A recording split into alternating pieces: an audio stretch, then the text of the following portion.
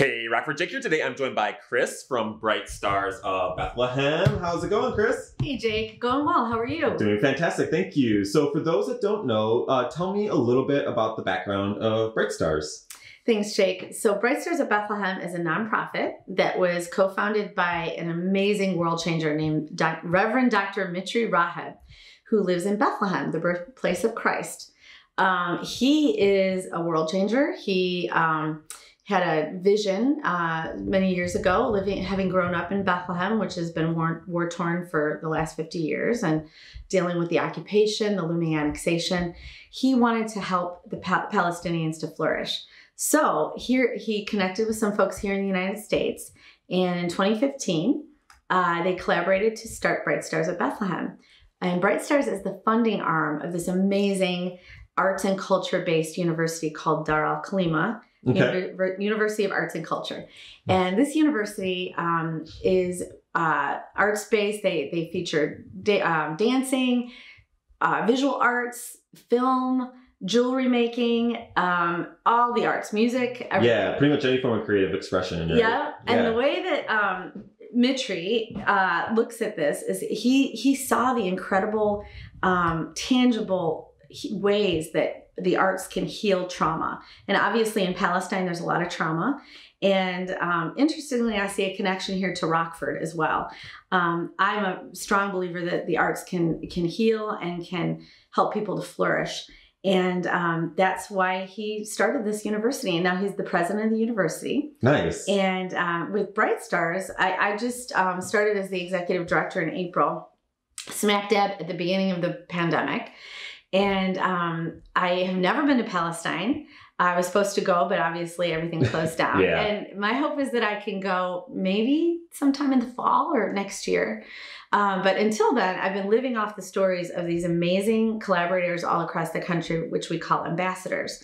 And they are folks that help us to fundraise, help us to promote, get the word out about the vision and the mission of Bright Stars, which is, the vision is to help all Palestinians to have life abundant, to flourish. Yeah. And the mission is to unlock hope for the next generation of creative leaders in Palestine. And that leads us to like this wonderful piece that's right up here above you, right? Like this is something that came out of the program from one of the students over in you know what, this painting right here fuels me. When I wake up in the morning and I come into my home office here in Rockford, as we've all been doing during the pandemic, or many of us have been doing during the pandemic, is working at home.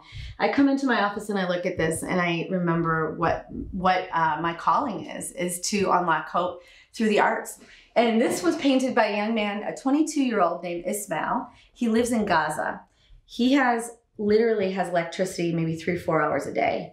And he painted this painting as a response to my request to exemplify something that means, what does it mean to be the key to unlock hope, which is our campaign, trying to raise money to come alongside of our friends in Palestine.